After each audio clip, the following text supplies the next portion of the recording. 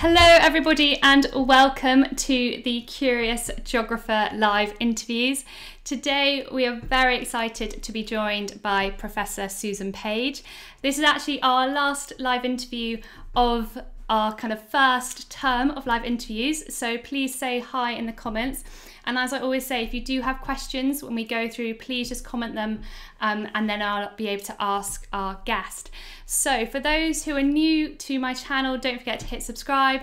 And as I said, we are interviewing academics, professionals, journalists. So there's actually 10 previous interviews. So please go back and check them out on the playlist as well.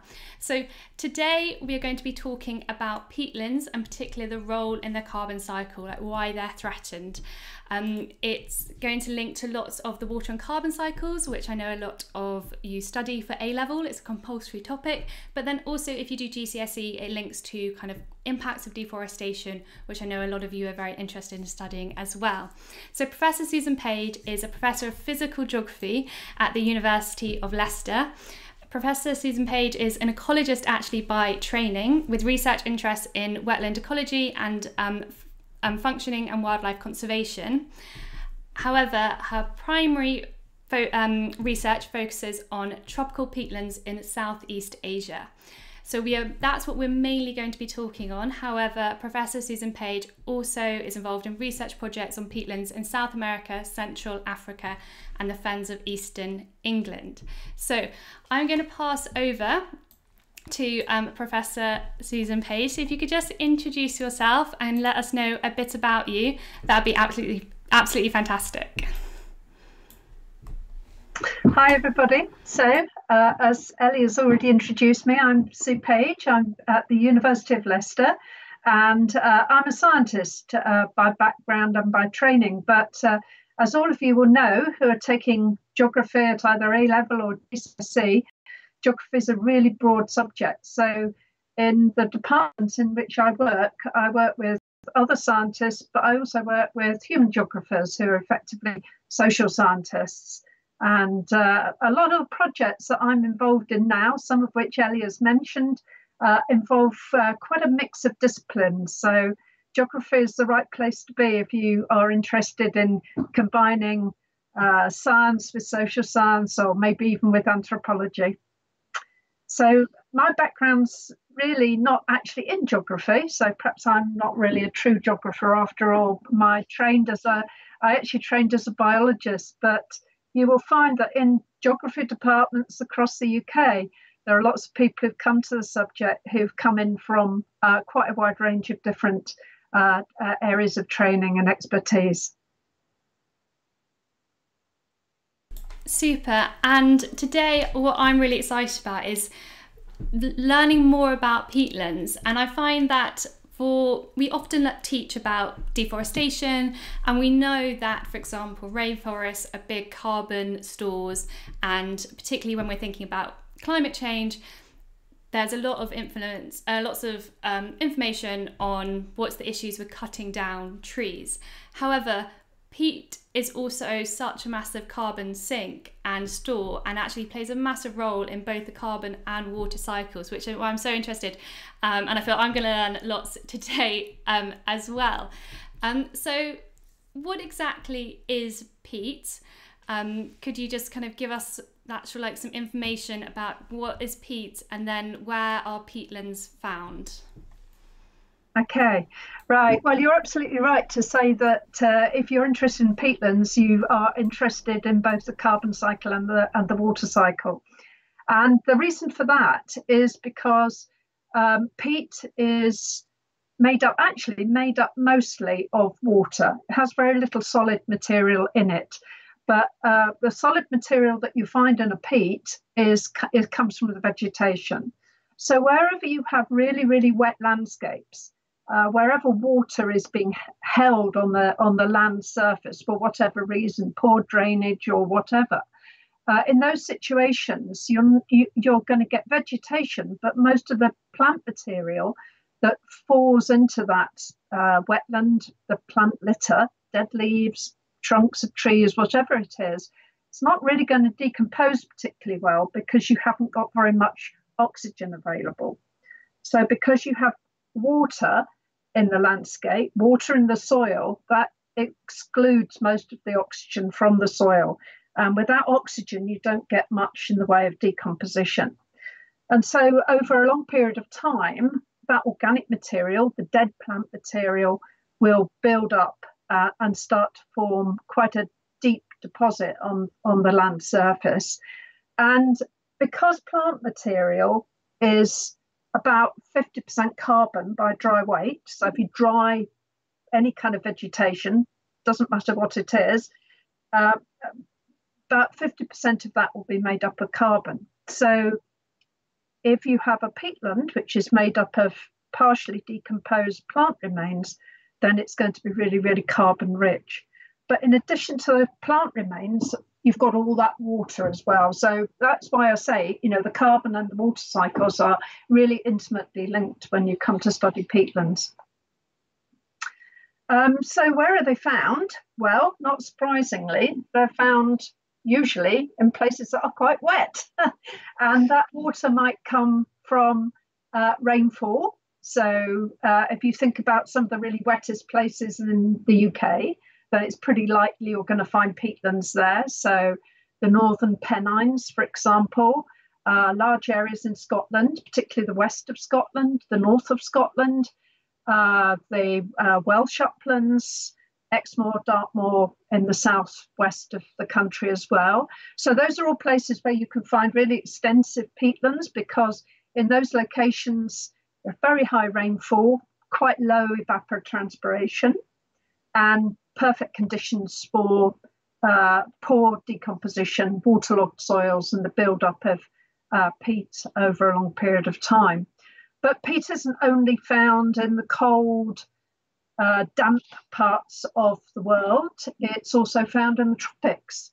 And for many people, that's really quite surprising, because you think of the tropics of being, hot, wet, but also hot. So you would think that where you have higher rainfall, but also high temperatures, that you really wouldn't get the conditions for peatlands to form. But surprisingly, there are really extensive peatlands in parts of Southeast Asia, parts of Africa, parts of the Amazon basin as well.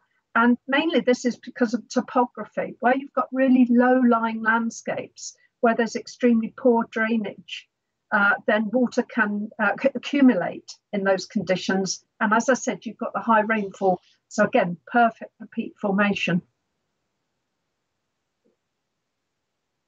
And I actually heard this like a while ago when I was first researching peat for when I was teaching it for A-level a couple of years ago.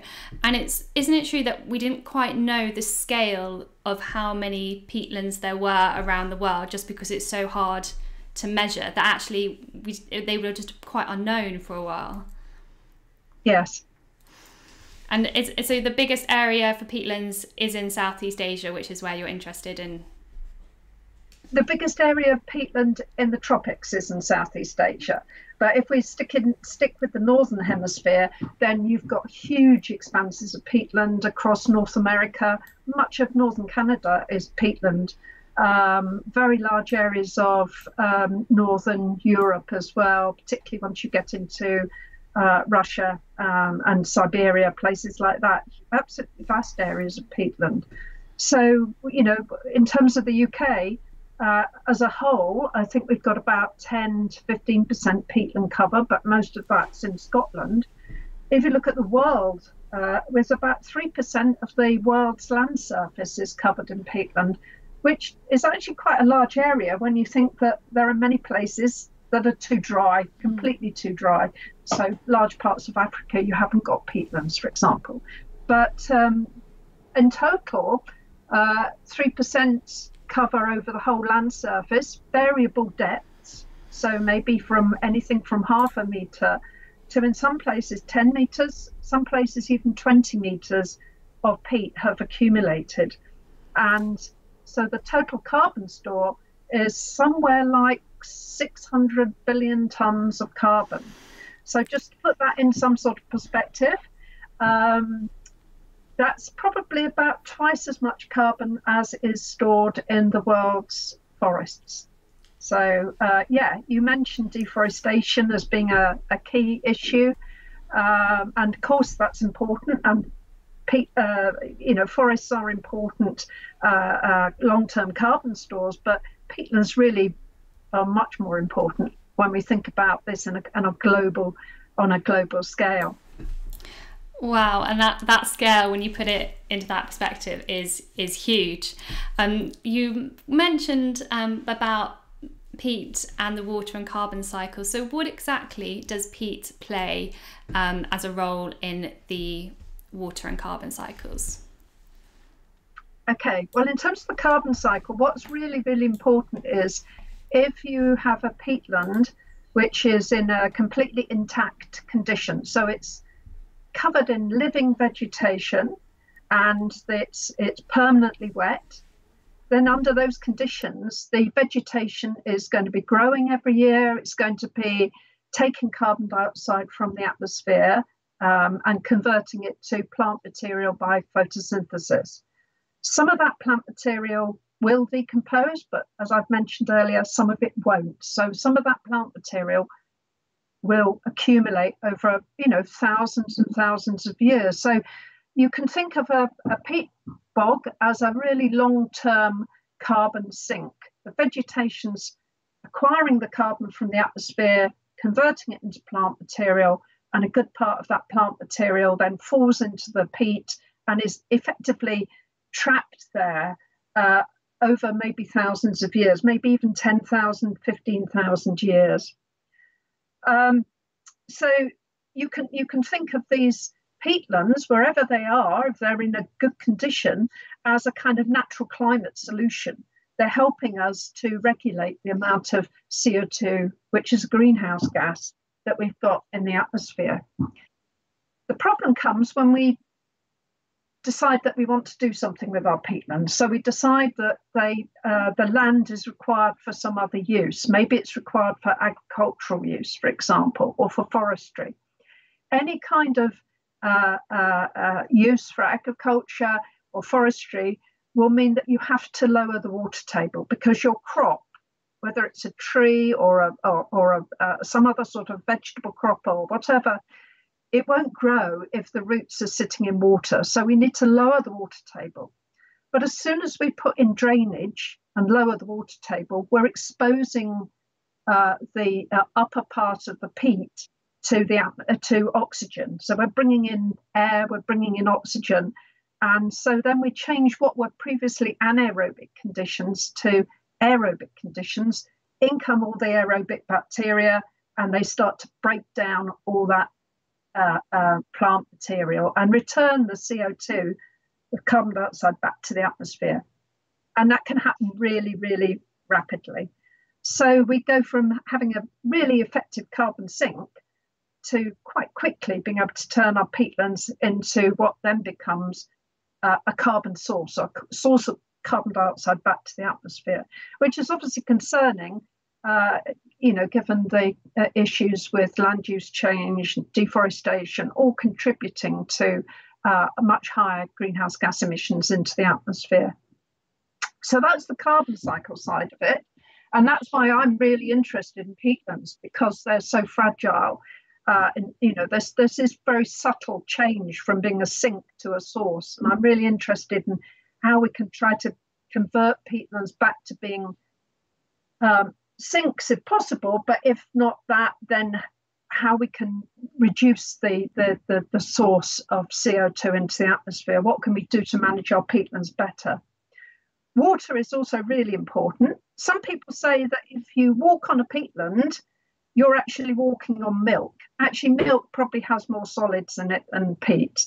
So peat is, if you ever get a chance to walk on a peat bog, it's really springy, it's really bouncy. And the reason for that is because it's absolutely full of water. So it's maybe 90% water, far less than 10%, maybe even less than 5% plant material. So clearly, if you have these vast areas of peatland on your landscape, they are wetlands. They're holding water.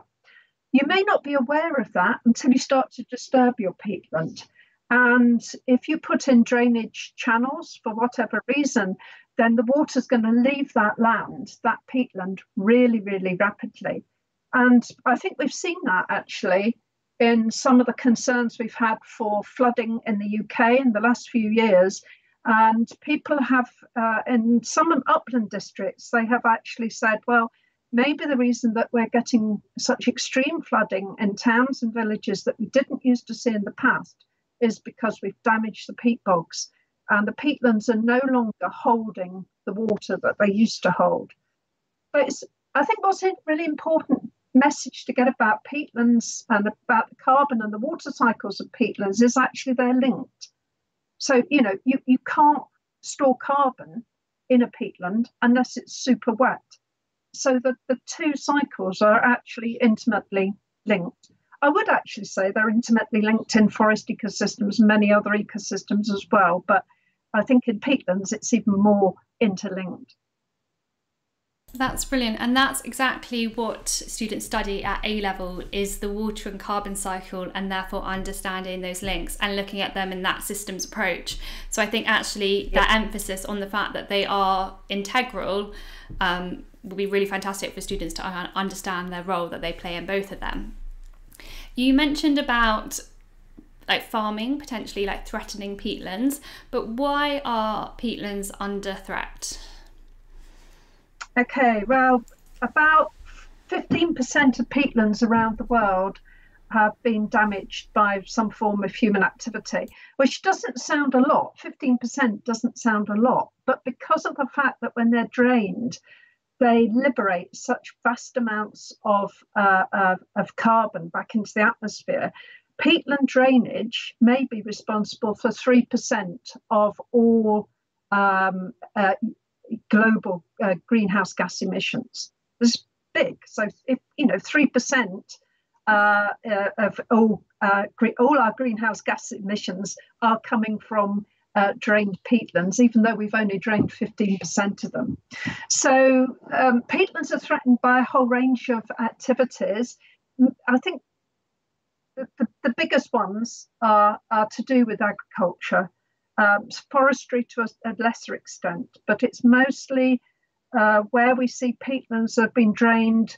They are mainly being drained so that people can grow crops, people can make some sort of productive use of the land.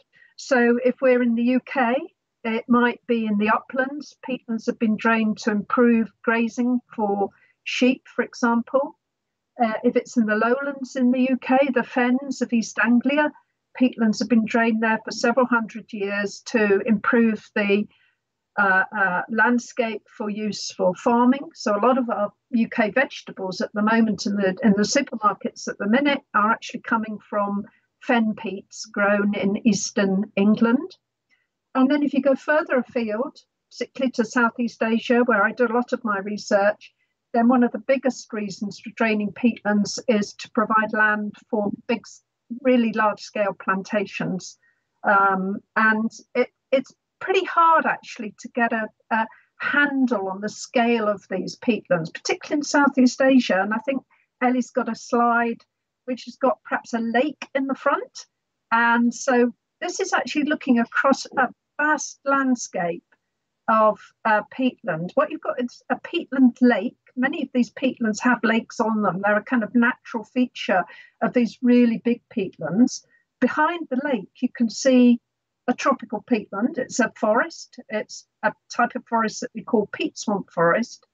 But then if you look in the distance, you should be able to see just the start of a plantation. Okay, so you can see that a forest has been cleared, and you can see some perhaps not very obvious but fuzzy lines disappearing into the horizon. And those lines are drainage ditches. So it gives you an idea of how intensive the drainage has to be to get the water off the peatland. So that's a landscape view giving you a kind of idea of the scale of drainage. The peatland drainage in Southeast Asia has been for two main crops, biggest one of which is palm oil, or oil palm, I should say. Oil palm plantations, which are planted on drained peatland. And of course, they produce ultimately the fruit bunches from the palm trees produce something called palm oil, which you've probably all heard of. If you haven't heard of it, just go straight after this talk to your food cupboard in the kitchen, get out a few products, and I bet you within about 5 or 6 packets you'll have got to something that's got palm oil in it. So there's a huge demand for palm oil as a fairly cheap vegetable oil, and it's used in an amazing range of products, everything from cornflakes through to even cosmetics and so on. So huge demand for palm oil. The other crop that's grown on quite a large scale is tree crops in Southeast Asia, and those are used for paper production. So whether it's for photocopier paper or toilet paper, that's the other big use.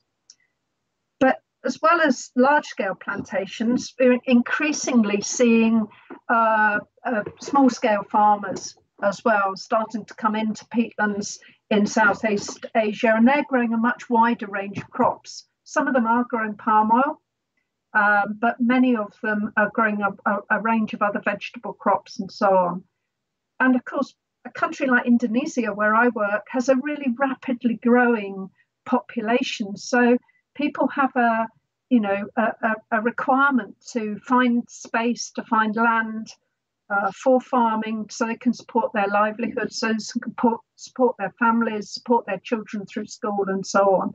And so we're seeing an increasingly large area of peatland now being drained and used for small-scale farming as well. So those are some of the main uses. And I think it's quite important to realise that, peatland drainage is happening all around the world. It's not something that's just confined to Europe. It's happening in Southeast Asia. It's happening in some countries in Africa as well. And they're all contributing to this really big carbon dioxide emission into the atmosphere. The other issue that you might have heard about is fire, because wherever we drain peatlands, and it seems to be a particular issue in Southeast Asia, is that the drained peat is also very much more susceptible to ignition. And we've had over the last 20 years some really very extreme wildfire events in Southeast Asia, many of which have been centred in the peatland areas. And when the peat gets on fire, which it might do because local people are using fire to clear their land, then we get very, very high pollution incidents. So we don't just get CO2 coming up into the atmosphere. These peat fires also produce a lot of particulate matter, which is very, very damaging to human health as well. So peatland drainage brings with it a whole range of really quite difficult issues, which are all a concern for the environment, but can also be a kind of social concern as well, where you've got health impacts. Great. I'm just going to say this now once we kind of got through some of our main questions. If anybody does have any questions, please put them in the comments and we'll be able to answer them as well. So this is a really good opportunity to get thinking about questions, because we've had so much information already, which has been fantastic. And I think that looking at the different range of impacts, particularly as I said, like it is actually globally how peatlands have been used or altered by humans is very different in different areas. I think it's always like we have to, as geographers, know the different kind of rules and regulations around that as well. But on that, can peatlands be governed? And what are the challenges if we try to protect or manage peatlands? Well, governance of peatlands is a really, really a hot topic at the moment for a whole range of reasons, partly because of the carbon concern about managing peatlands better because of their link with greenhouse gas emissions. But it's challenging because I think you see from some of the photographs that have been on the screen that these are often really big landscapes. if we really want to manage a peatland effectively, what we have to do is try to manage the whole peatland. So because any kind of impact anywhere in a peatland catchment is going to have a bigger impact. It's going to have a knock-on consequence. So where you've got, for example, a landscape that's been partially drained for a plantation, for example, next to a forest, that plantation drainage will have an impact kilometres into the forest, because peat has what we call very, very high hydraulic conductivity. It's the ramifications of drainage in one part of the catchment will be felt in other parts of the catchment. So there's a really big edge effect of drainage. So that's a particular issue. Really, ideally, you would want to manage your whole catchment, but often you're not able to do that. And that's not just a problem in Southeast Asia, it's also a problem in the UK uplands, for example, as well. So trying to manage peatlands is complicated if you've got all these different uses going on your peatland surface. What I'm really interested in, and a number of other scientists are interested in at the moment, is how we can reduce the greenhouse gas emissions from our peatlands. How can we stop them from being such a strong source of carbon to the atmosphere? And the sorts of things that we're looking at are restoration. So can we restore the peatland? Can we block up the drainage ditches, get the hydrology back to a little bit more where it was before the drainage happened? And can we restore a vegetation cover on that peatland? That's one aspect. That's in the ideal situation. Can we restore something back to near normal, near intact conditions? If we can't do that, and maybe we can't do that because we have people living on the landscape and using the landscape. So if people have got livelihood expectations, they want to be able to continue to use the land, maybe they're small-scale farmers in Indonesia, then maybe in those conditions we can find some sort of compromise situation where we can reduce the emissions and still allow some economic use of the land. And that's a really difficult issue to try to come to terms with. But we think that probably the way forward will be to try to raise the water levels. If we can get the water levels up to nearer the surface, then we reduce the depth of aerobic peat that's decomposing. But we can still allow the farmers maybe to have some sort of use of the land. But that's fraught with all sorts of difficulties. But that's the type of research that I'm involved in at the moment. Even if we could get the emissions down by 50%, we really, really think we achieved a good outcome and still retain the livelihoods for local people. Super. And I think there's like a few questions which are going to kind of come up, and I've got some up ones as well on that. But before we kind of get onto some questions, we have been asking everybody about this. How did you get to kind of where you are? I know you said before that you actually didn't initially study as a geographer. So could you tell us a bit about kind of your career into how you became a lecturer at University of Leicester? Okay, well, my PhD was concerned with wetlands. So I was interested in wetland ecology right from the start, really, of my academic career. And I was really lucky that I saw a position advertised at the University of Leicester not long after I'd finished my PhD, and I actually managed to get a lectureship there. I say I was lucky because I think it was just a combination of the expertise that I'd been able to build up. I'd also had some teaching experience, and that made me kind of an interesting candidate. Since being at the University of Leicester, I have not always been in a geography department. My background is actually biology. I was quite closely linked with biological sciences for quite a few years at Leicester. But more recently, about 20 years ago, I moved over into geography because I knew that was where I would feel most comfortable. And since being there, I've had the opportunity to work across the whole of our kind of academic discipline. And I now work really, really closely with social geographers, because it's clear from what I've been telling you that particularly where we've got peatlands that are quite densely populated, it doesn't matter how good you are at understanding peatland science. If you don't understand peatland social science, you're not going to be able to implement the types of solutions that you think might work. So you've got to really work with people who understand the social dimensions of geography, as well as the science elements as well. So I've actually got a few questions first, and I think that the idea that actually, as you said, geography is so interdisciplinary, and we use that word a lot when we get to university, but it's not often heard about at school, that actually geography you can link with so many different subjects. And I think that's why people find it really interesting when they do study it, because it really becomes their kind of own subject or something that they're really interested in. So that's kind of what I always say to students when they're thinking about studying geography. There's a few questions that have just come up, and a question from, as people are still writing them as well. A question from me is, actually I'll ask the one that's just come up on the screen first, because it might kind of link to what I was thinking as well.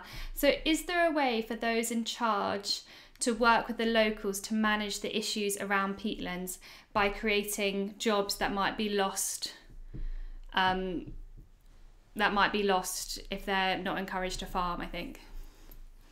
Yeah, now that's a really challenging issue. There isn't an easy solution, as you might guess. If I use the UK as a good example, so I mentioned earlier that a lot of the fens of eastern England, so the very low-lying flatlands of Cambridgeshire, parts of Lincolnshire, all under really quite intensive farming, but a lot of those soils are peat soils, and we know that they are very strong sources of carbon dioxide to the atmosphere. So the government is, our Department of Environment, for example, is really interested in finding ways that we can reduce those emissions.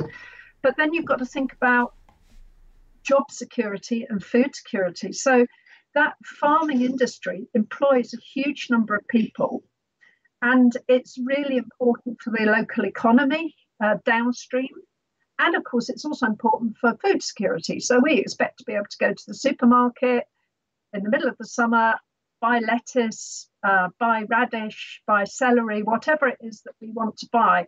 And most of us prefer to buy UK produce. And a lot of that produce at the moment comes from our lowland peatlands in eastern England. So I can't go to those farmers today and say, look, your land is drained, your peatland is a really strong carbon source to the atmosphere. I can't expect them to, on the one hand, listen to me as a scientist, and on the other hand, to kind of somehow give up their whole business. That's just not going to happen. So what we're doing in those situations, and really it also applies to Southeast Asia, is to find some sort of compromise. And you're right, there probably does have to be government involvement, and there may be government incentives that might support this. So through carbon markets, for example, that might be one possibility. But actually, I would much prefer to work with the farmers directly and to use their own knowledge, because they know their land, they know how they're managing the land, and they also want to protect their soils. So the best solution seems to be to work directly with the farmers and look for opportunities to save carbon. Maybe we can raise the water levels during the winter period when they're not growing crops on the land, for example. In Southeast Asia, there may also be some, quite easy wins that don't involve huge policy directions and huge policy changes, because I think if you're waiting for a policy change, you could wait a very long time. And it's those farmers that also get impacted if there's changes in the water cycle as well. Yes. It can massively impact. You mentioned earlier about human health, but particularly I think is those local farmers, isn't it, who get impacted by also the smoke that occurs from fires. Yeah, exactly. And one issue I haven't mentioned is that, of course, if you're losing all that carbon from your peatland, over time, your peat surface is actually lowering. So all of these peatlands every year, maybe by only a few millimeters, maybe by a few centimeters, maybe 2 or 3 centimeters, you're losing land surface height So in eastern England, we're losing land surface height at about 1 centimetre a year. Doesn't sound much. But if you combine that with global sea level rise and the fact that most of East Anglia is below sea level, so it's reliant on pumped drainage to bring the water up from the land and pump it out into the North Sea, then that is a concern. And in Southeast Asia, it's the same. They may be losing land height in these peatlands by as much as 4 or 5 centimetres a year. Now, that's a lot higher. And we're already seeing some landscapes that are starting to become inundated, flooded by high river levels on a fairly regular basis. So again, it's in the farmers' interest to protect their land and to stop the carbon loss, to stop the land surface lowering as well, happening at quite the same rate. And we've kind of so water and carbon, people's livelihoods are all very strongly linked. And you've kind of talked about that as well, but when for A-level in particularly, students look at kind of players' actions and futures as well. Who's, particularly when looking at Southeast Asia, and I know that when I teach at GCSE as well, we look at deforestation and the impact of palm oil, particularly that so many consumers have palm oil in so many of their products and actually might not even realise it because it's like 172 different names for palm oil, I think, in our products. Whose responsibility is it to protect peatlands? Is it TNC's or farmers? You said farmers. Yeah, hard question, I'm guessing. Yeah, no, I think it's a really good question actually, and I think if we just stick with palm oil because that's perhaps the one that's perhaps most well known to people. I think there are several prongs, if you like, to attacking that issue, or to at least engaging with that issue initially and then doing something about it. I think we're responsible. So I've already mentioned that palm oil is in so many products. So we should be a bit more aware as consumers about what we're consuming and the kind of the consequences of that consumption. So that's one aspect to it. In terms of palm oil, there are certification standards. So some of you will have seen on, say, peanut butter or something like that that's got palm oil in it, that you might have seen the symbol of the RSPO. That's the Round Table on Sustainable Palm Oil. So some suppliers of palm oil are certified, and that means that they have to abide by certain guidance in terms of how they manage their land. So that's a sort of slightly improved standard that the consumer can look for when they're perhaps buying products in the supermarket. But then ultimately, yes, it does come back to governance. It does come back to kind of awareness in political circles as well. But in political circles, there's always going to be a tension between economics and how you use your land to produce your country's exports, and weighing that against the kind of environmental impacts of that production. But some of the biggest companies involved in peatland use in Southeast Asia, for example, are increasingly aware of their impacts, and they are starting to engage with whether it's certification like RSPO or other ways in which they can demonstrate that they're trying to manage their land in a more sustainable way. So it's a slow process of getting the scientific ideas out into the communities that really matter. And then that kind of leads me probably into the final question. In terms of futures then, what do you see there being a positive and effective governance using scientists working, as you said, with local farmers? Or do you think the rise of population and increasing demand that populations have, that they're just going to be increasingly under threat and more damaged? I think in a lot of countries, particularly in Europe now, we're starting to see many governments now really strongly engaging with natural climate solutions, and that involves restoring peatlands, trying to convert our peatlands back from carbon sources to carbon sinks. And we saw that in the last big budget that we had in the UK, that actually, I think probably for the very first time ever, peatland was mentioned in a UK budget, so by the Chancellor of the Exchequer. So that was him announcing that there were going to be funds to restore peatlands, and they've set a target of 35, I think it's 35,000 hectares of peatland in the UK to be restored. So that's encouraging news. In other parts of the world, I think there is starting to be a build-up of understanding of the importance of protecting peatlands. The situation is that it's actually much easier to encourage governments to protect intact peatlands. So if you've already got an intact peatland, the wonderful peatlands of the Congo Basin, for example, are almost completely intact. And the really vital thing is that we encourage the governments in the Congo Basin to keep those peatlands in that condition, because then they're always going to be there as a really impressive and long-term carbon sink. It's much more difficult once you've drained your land and you have people living on that land, in Indonesia, for example. So I'm not quite so optimistic in Indonesia, but we continue to work there and hope that we can at least come up with some perhaps solutions which are going to suit both the policymakers and the people who are actually living on the land. But that's going to be a much harder job for us. No, that is, again, as you said, even as you've answered it, that's such a really great geographical way to answer a question on futures and governance, actually being like, well, it's in some areas there are these policies, and in other areas might need different strategies, or it might take more time. So I think actually that in itself has been really good, just to hear you as a geography professor talking about the complexities, because no answer is really straightforward. No. Well, thank you so much for talking about your area of interest. I mean, I know I've learned a lot, and I know that everybody else would have as well, but particularly with a focus on like the water and carbon systems. You've just given us so much knowledge, and I know that many students will be probably told to watch this in the future from their teachers. So can I just say a massive thank you for taking the time out of your day?